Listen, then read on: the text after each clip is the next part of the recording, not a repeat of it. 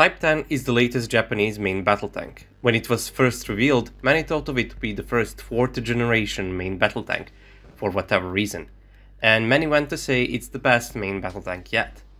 But Type 10 has many problems because the tank is meant to be as light as possible because of Japan's topography, the fact that Japan is basically an island which has other small islands under it, and many of the bridges don't support heavy vehicles. In this video, we will take a look at some of the problems of the tank. Of course, this does not mean that the tank is bad, far from it, it's just the focus of the video. Many of its problems lie in the protection, because the tank is designed with the idea to preserve the weight as much as possible. The first issue we can talk about is the side protection. The hull has no additional armor modules on the sides, just simple side skirts. This is definitely not good for a modern tank. Most of the modern tanks have at least 1/3 of the hull side protected with additional armor modules, be it composites or explosive reactive armor, and now more and more we see the entire sides covered with additional armor.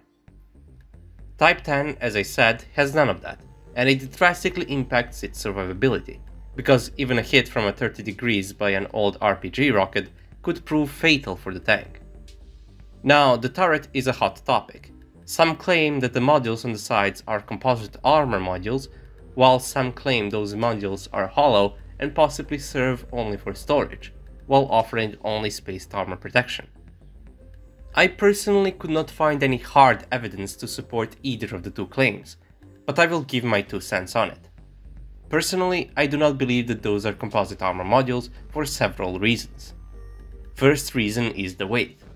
The tank weighs only 44 tons. In comparison, the original Leopard 2 from 1980 weighed 10 tons more than that, and the modern one weighs 20 tons more.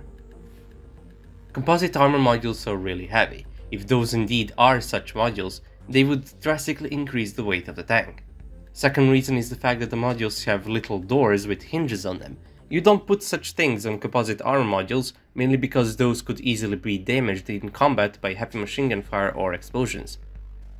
Third reason is their design. On one spot they are thin, on another really thick, and so on. You don't really design composite armor modules like this. At least not if you want them to work consistently. Another thing to also mention is that these boxes go along the entire turret, to the very back, where composite armor is not really needed. It would just be unnecessary weight. So I honestly believe those are not composite armor modules. Now, there are pictures of the tank with what appears to be composite armor on the sides of the turret, but without the boxes on the side. This led some to speculate that there is composite armor on the sides under the boxes, but if we carefully examine the photo, we will see that this is an old prototype. First, we can see that the supposed composite armor is as thick as the laser warning receiver and starts from the receiver's point and covers pretty much the entire side of the turret with the same thickness. But if we look at the actual tank, we see that the area behind the laser warning receiver is much thinner than what is shown on the picture, and the boxes create a slope which wouldn't allow a plate of such thickness behind them. In another picture from an actual tank, we can see that there is no such plate on the side. Now, does this mean Type 10 has just simple steel as side armor and storage boxes on top? Well, probably yes, but not necessarily. There is still room for a thinner composite plate behind the boxes on the gunner's side, and the commander's side could possibly have a thin composite area on the tank's actual turret, since there is some room there. Of course, composite armors of those thicknesses provide very minimal protection. They would maybe only stop old RPG rockets from 30-degree angle, if you're lucky. It is possible the Japanese designers thought that if composite will provide very little protection, why add it in the first place, in an attempt to preserve weight? And it is very much possible that it is just steel on the turret side. Now, the tank is said to receive a hard kill accurate protection system, so that will save it from a lot of problems regarding its armor protection. But a powerful ATGM will still retain some penetration when intercepted by an APS, and having really poor side protection will be a problem. And that will not protect it against autocannon fire from infantry fighting vehicles, which are more than capable of penetrating its side armor. Next problem is the protection in the hull ammo storage. The Bustle autoloader has only 14 rounds in it, which is kind of a problem on itself, but the rest of the ammunition, 21 pieces, are stored in the forward hull compartment next to the driver. This can lead to the catastrophic loss of a tank if the ammunition in this rack is hit. The fact that the lower front plate has no additional protection can also be the problem because of this, but the lower front plate is an area least likely to be hit, therefore it's understandable why it's designed in such a way. One redeeming factor could be the ammunition propellant. Germany switched to a propellant that does not catch fire when hit by hollow charge munitions, but I could not find any information if Japan adopted something similar.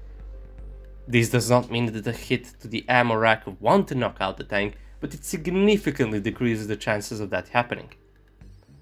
Another problem is that the turret ring is very exposed. If we look at the tank, we can see that the area between the gun mantle and the upper front plate is much bigger than usual. The turret ring appears to be covered, but it's not actual armor. It appears to be mount for some electronics, could be driver's night vision, I could be wrong. And it's also covered by driver's periscopes, which obviously aren't armor.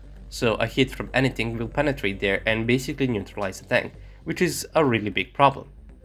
Of course, the tank has many good things about it, especially mobility wise, but as I said at the beginning, this video is only about some of the problems of the tank. And as already mentioned, most of these problems have to do with the fact that the tank has to be light. That was the main goal of the design, and they did accomplish it. That would be all. If you like my content, you can consider supporting me on Patreon, or leave a like on the video or sub to the channel if you're new. Thanks for watching, and I'll see you all in the next video. Have a nice day.